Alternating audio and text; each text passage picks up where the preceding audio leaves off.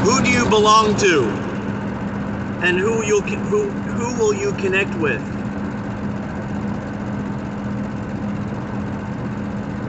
If there is a spirit of loving kindness, the emissary, the visitor from that spirit said, if you want to work with the spirit of loving kindness, connect strongly with the one that heaven, that God, that goodness and peace. Connect strongly with the one that has been sent to you. That's actually how you help the highest spirit.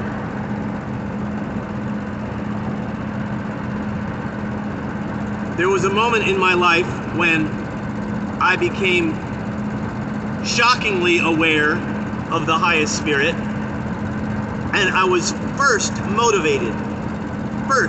I was motivated to get near to connect with, to attach to the one person that I had observed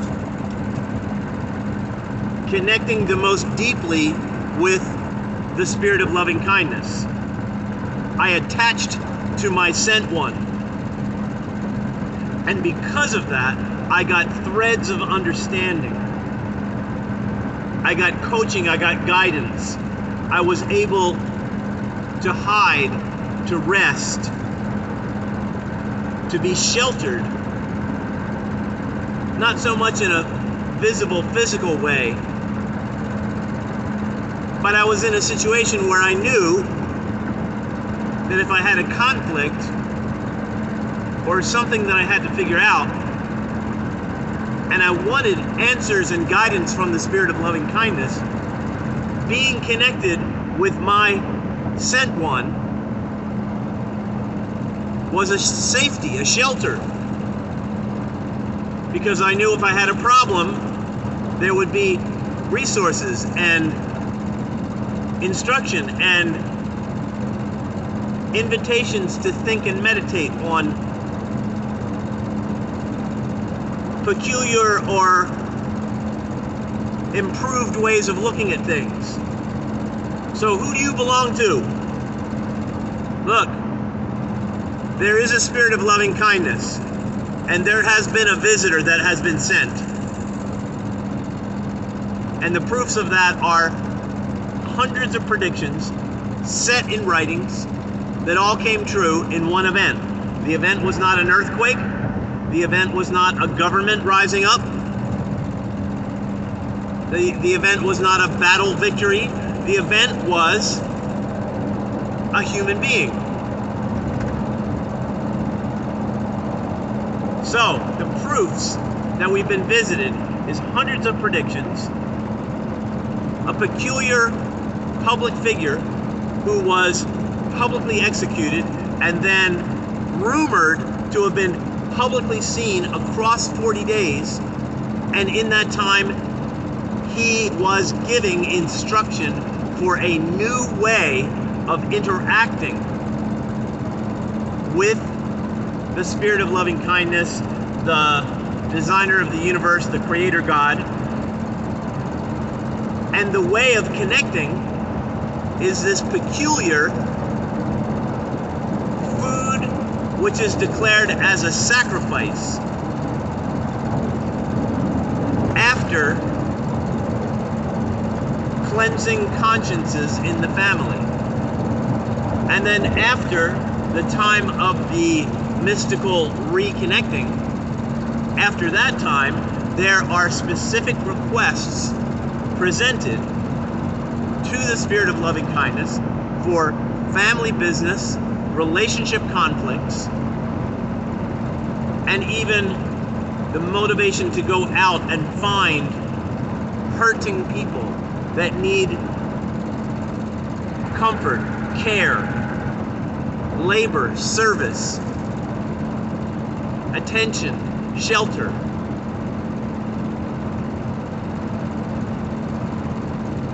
Hundreds of predictions, a public figure, publicly executed, and rumored to have been publicly seen across 40 days by many people, including 500 people at once, and the giving of peculiar and brand new instructions. And then the third is, this visitor is famous for miracles, signs, and wonders of every sort. He knew their thoughts. He healed 10 lepers. He multiplied food for 10,000 people. He walked on the water, as was predicted by the Sibylline prophetesses. The Sibylline prophetesses declared that there is one who will walk on the waters. And those women were not Hebrews or Jews. They were long before the Hebrew era, making predictions about the shining white, supernatural, dazzling white visitor. Predictions, resurrection from the dead,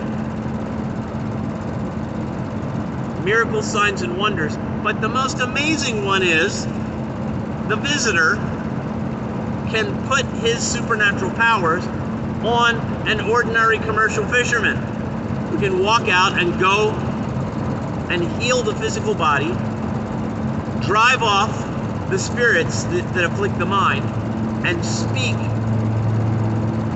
wholesome truths. Who do you belong to?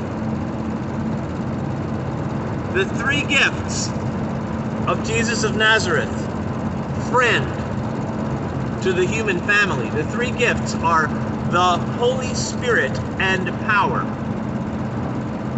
When he was baptized, there was a visible, tangible event that happened to him.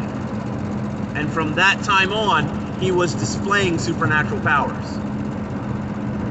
You, every human being, has the invitation and the opportunity to become delighted and filled with the spirit of loving kindness.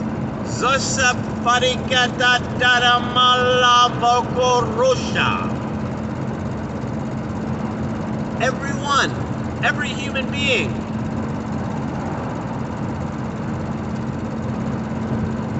is offered the benefit of the baptism of the Holy Spirit. The three gifts are, number one, the Holy Spirit and power. Number two, the teachings, which have been ruined and brushed away by the comfortable humans and by the rich politician kings of Europe, Constantine and the such. They took the meetings out of the homes where people admit their faults and then do the communion and then ask the questions for life business. And instead they go into pretty lecture halls and amphitheaters and temples where the fat politician kings don't admit their faults, don't admit their excesses, but they start a Jesus information business.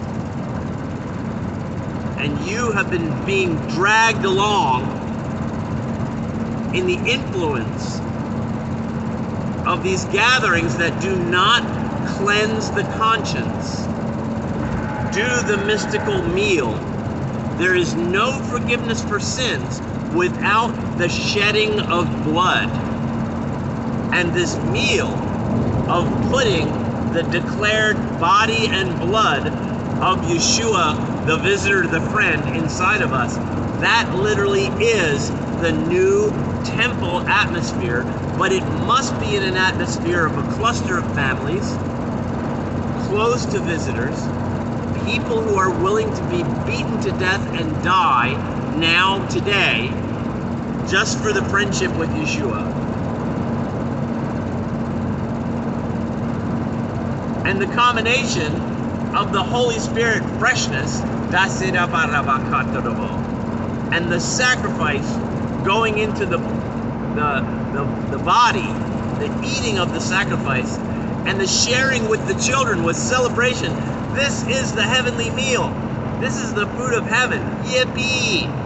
This protects us from the troubling spirits and all of the worries and insanity of this world. Who do you belong to? The three gifts. The Holy Spirit and power. The apostles' teaching. There's this term of the teachings of Christ.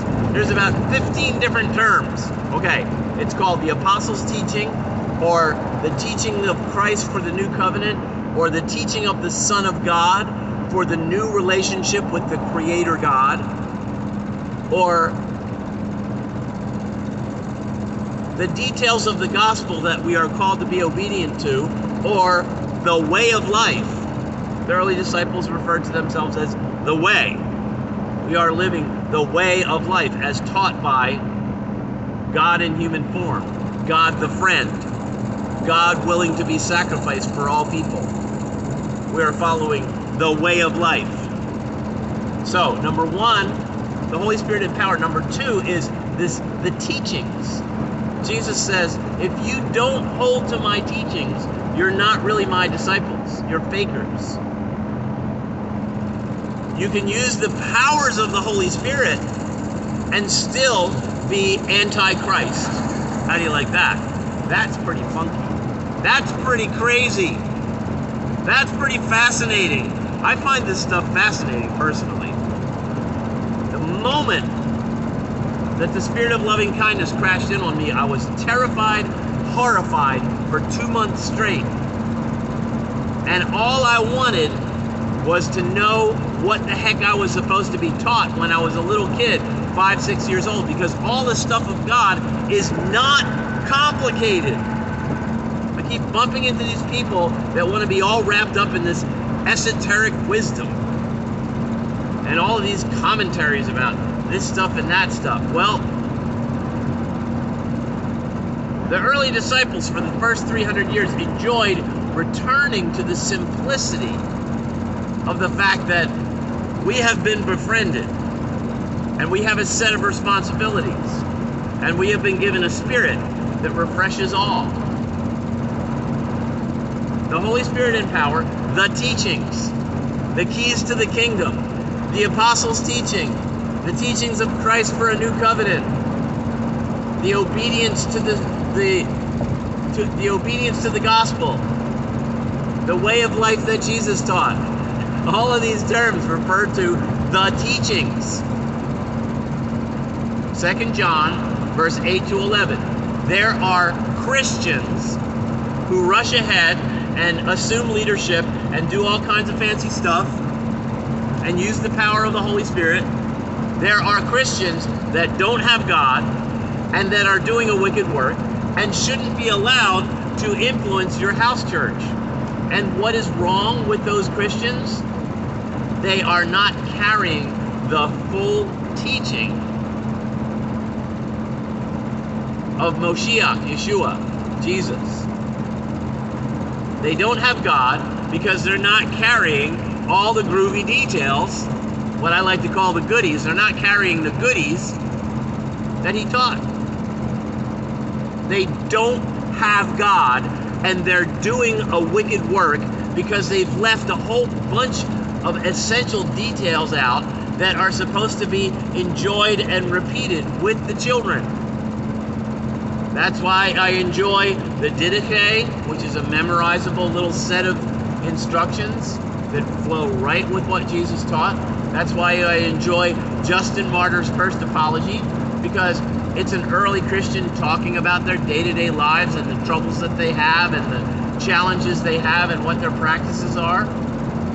Those two books, those two little writings are understood as the most important teachings outside of the canonized New Testament because they show the day-to-day life. So, the Holy Spirit and power, the teachings. But then the third thing is people, sent ones. That's the cool thing. You feel in your heart, in your guts, who the strongest, eternally connected sent one is that's in your life.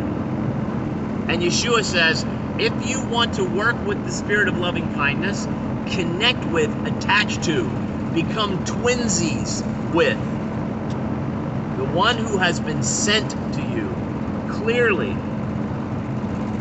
from the essence of truth and peace and eternity and heaven and all those goody stuff. Connect with, pistuo, attach to, cleave to. The word cleave to means a cloven hoof is two parts that are exactly the same. They're two solid parts, but they're stuck together. It's like a twinsy thing. So if you use that word pistuo, whosoever becomes twinsies with him shall have everlasting life. Whosoever attaches to him, whosoever connects with, and clearly is imitating and being like him with him, that person will have everlasting life. The word believe is kind of awful because in English the word believe is talking about mental agreement with theories. But the word pistuo literally means to become stuck to become twinsies with. So,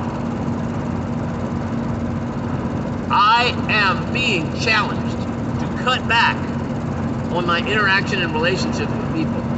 I have layers of businesses that are fascinating and lovely. And those businesses will fly because we are constantly cleansing our consciences and doing the mystical blood sacrifice meal and asking,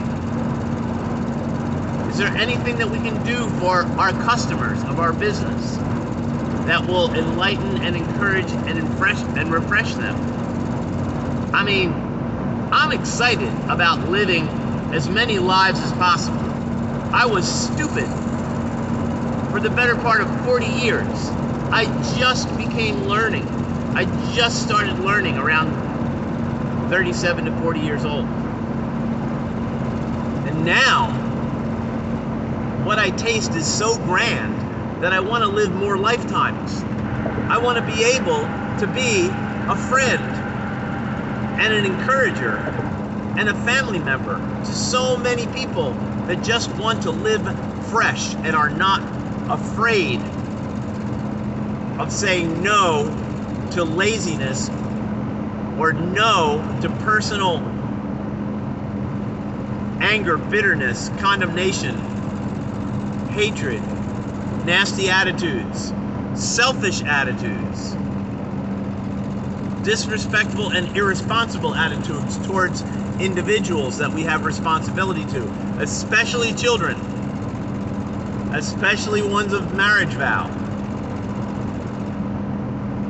It's an awesome opportunity to live in peace and freshness.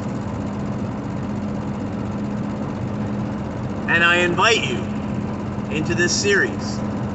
The series is serious. World dangers. World dangers. Human dangers. Christianity dangers. Rich folks dangers.